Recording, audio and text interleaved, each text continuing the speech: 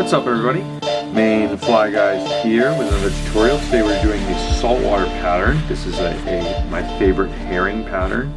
To start here, I'm taking some fluff from a feather.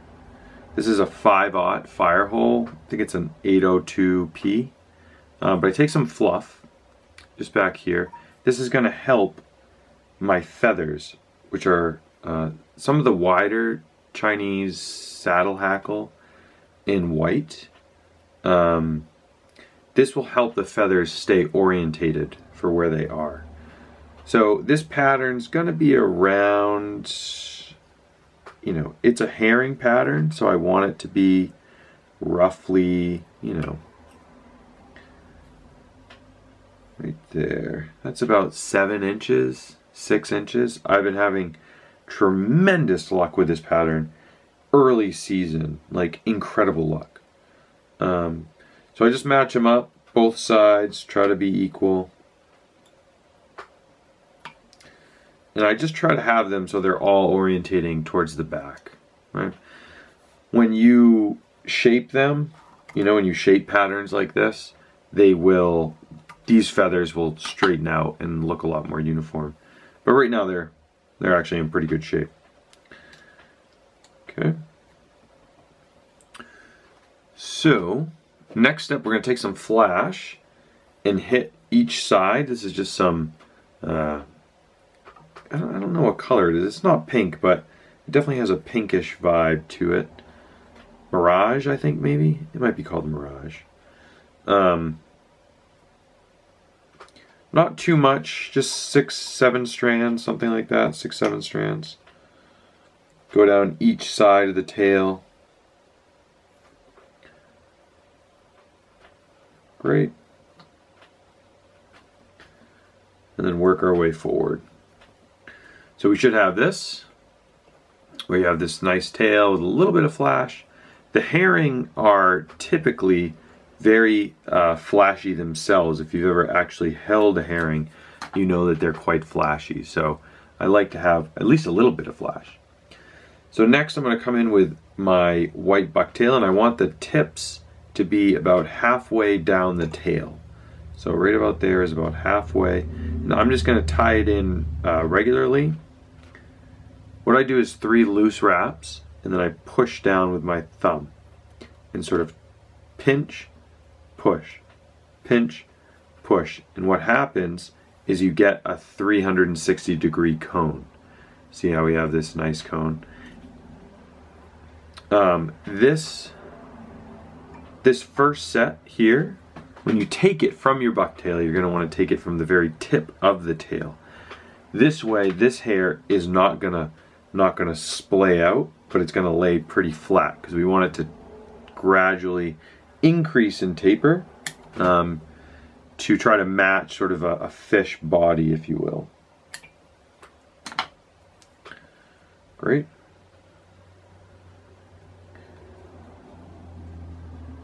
Tighten those tips up, just get some nice wraps going, and there we go. Just we have this nice slender body, and all each step is about is building body. Alright, you can leave some space in between sections, you know, so a lot of people will want, they'll try and basically, you know, oh, get that next wrap as tight as possible. But I like to leave a little space here, for sure. So, we're now going to do a reverse tie, where basically we're going to tie it in the opposite way, tips covering that thread section that I just had. So tips covering right to the back. And what I'm going to do is 3 loose wraps again, push with the thumb, pinch, push, pinch. When it's all the way around, that's when I'll put some pressure on, and you'll see things are starting to flay out a little bit. All right. Okay. Then I'll take my fancy tool here, which is a Bic pen, and it helps me push all these fibers back. this will create sort of a hollow sense. You'll see in a second. And that's where it gets its name from. It's a hollow tie. We're not going to do a traditional hollow tie. A traditional one would go out front. We are actually going to go right over the very ends there. See that little bullet forming? Some people call it a bullet tie-in. I really like this type of tie-in. It's very secure. And it takes up minimal space if you want. What I'll do is I'll zoom in on the next piece. But you can see it's starting to add, it's flaring out just a little bit more. Right?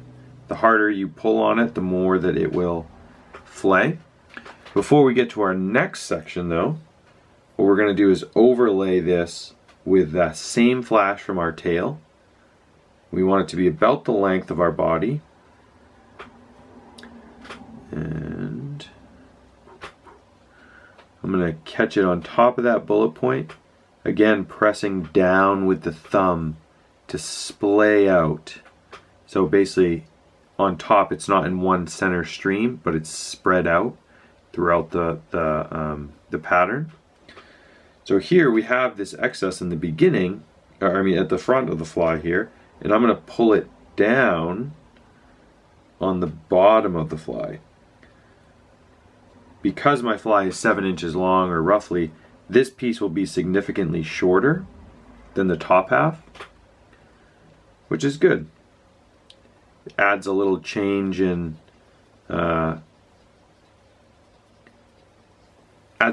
pattern, and also keeps that taper that we're going to get towards the front here, where this belly kind of recedes into the back, right? You can kind of already see it forming, how this sort of stops, creating that belly of the fish, of the herring, where this is just a continuous pattern, right? All right. So now we're going to move forward, and I'm moving forward about 2 eye lengths here, about 2 eye lengths. So now we don't have much hook left, which is good. I'm taking olive, and I'm going to do that same bullet tie. Here I'm just a little bit closer, and I wanted to show you that bullet tie-in just a little bit closer. But here I'm going with a full olive. So here's my tips. If you want, you can cut your tips so that they all line up, which is a good idea. And what you're going to do is you're going to lay the tips down so they cover this section, the thread section. See that? I'm covering the thread. I like to do 1, 2, 3 loose wraps. Push down with the thumb. You see how they're spreading out. Pinch with the fingers. Then you're ready to pull down.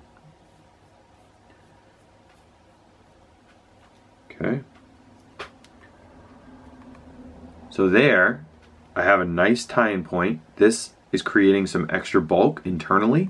It will allow water to not just flow through the fly, but this will actually push water, which is what you're looking for. Stripers are often feel first, you know, ask questions later fish, so you want this fly to push a lot of water. Again, I'm not going to do a traditional hollow, but I'm going to do this bullet point. And you see how now we're really creating this nice taper.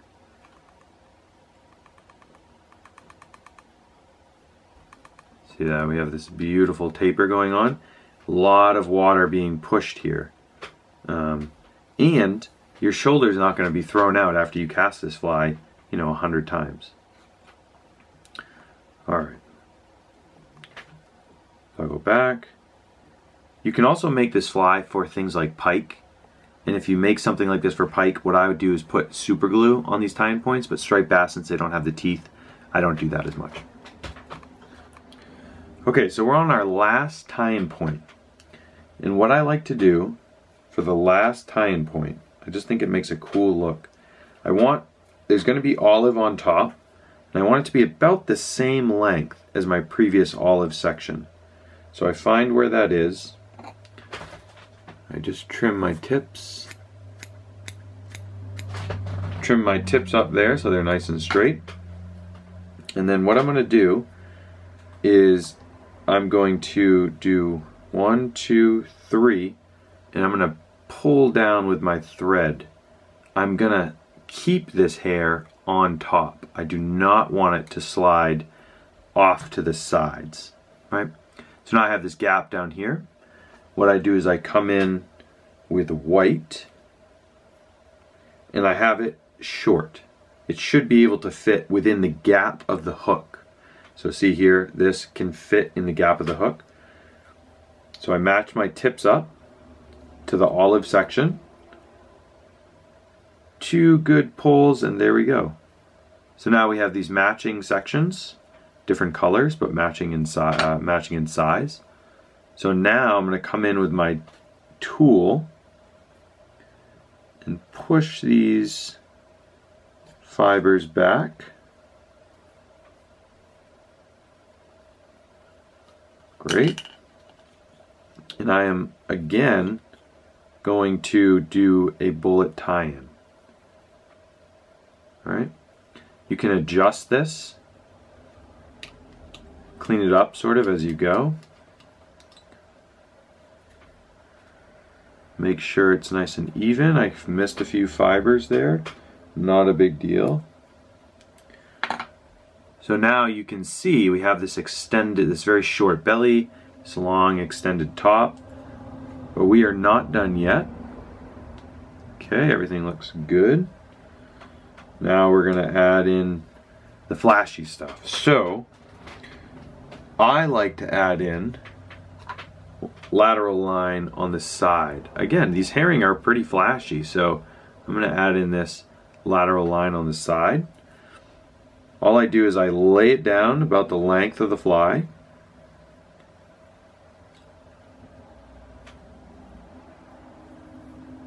Pull it over itself, so we have 2 sections. One's a little shorter than the other.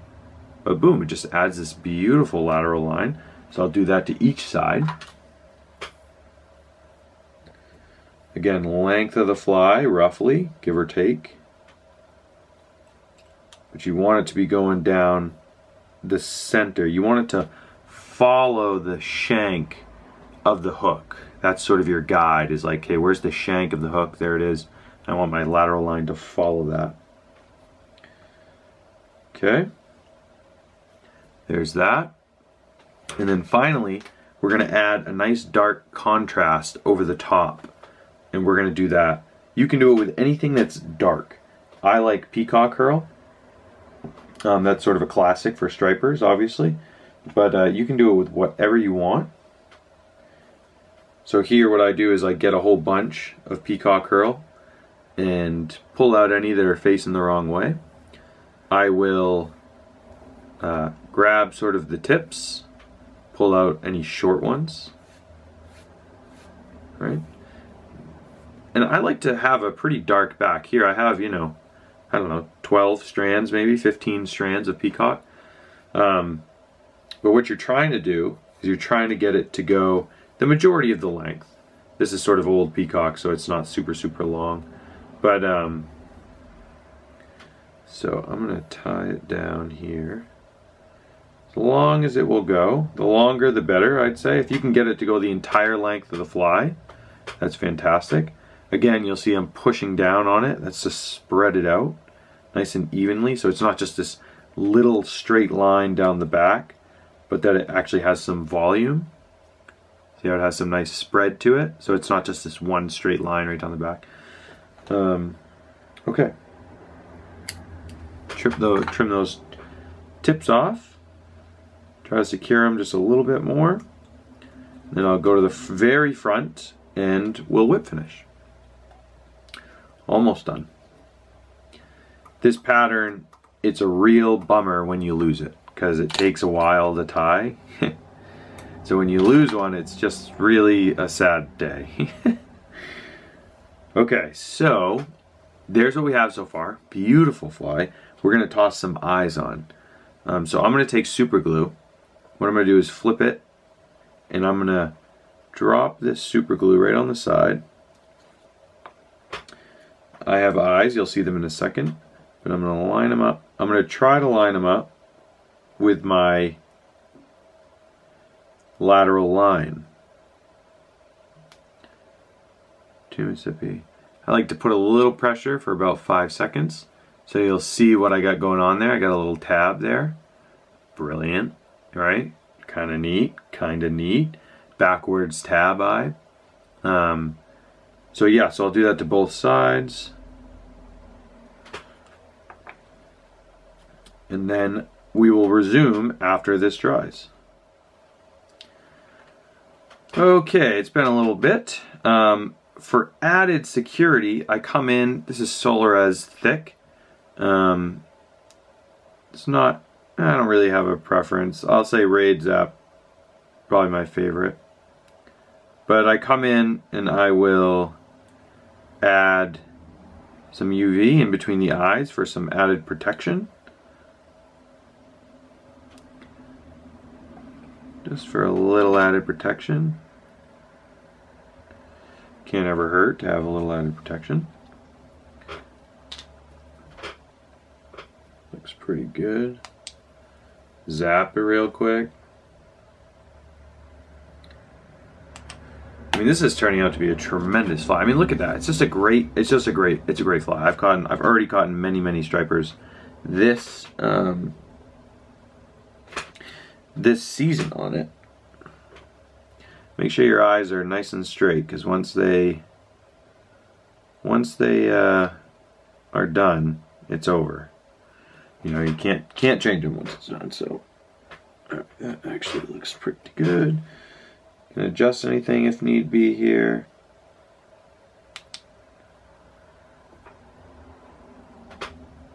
Don't look into the light. Protect your eyes, UV. And boom, there we have it. So there is our herring fly that's been working incredibly well in the month of May and early June for stripers here in Maine. I'm gonna go wet this bad boy down and try to shape it a little bit and let it dry, and then take a few pictures, and boom. There, I mean, really, this and a chartreuse clouser, and you're like, you don't need any other fly in your box. So thank you for watching. If you have any questions about it, please let me know. But other than that, we will see you next time. Thanks.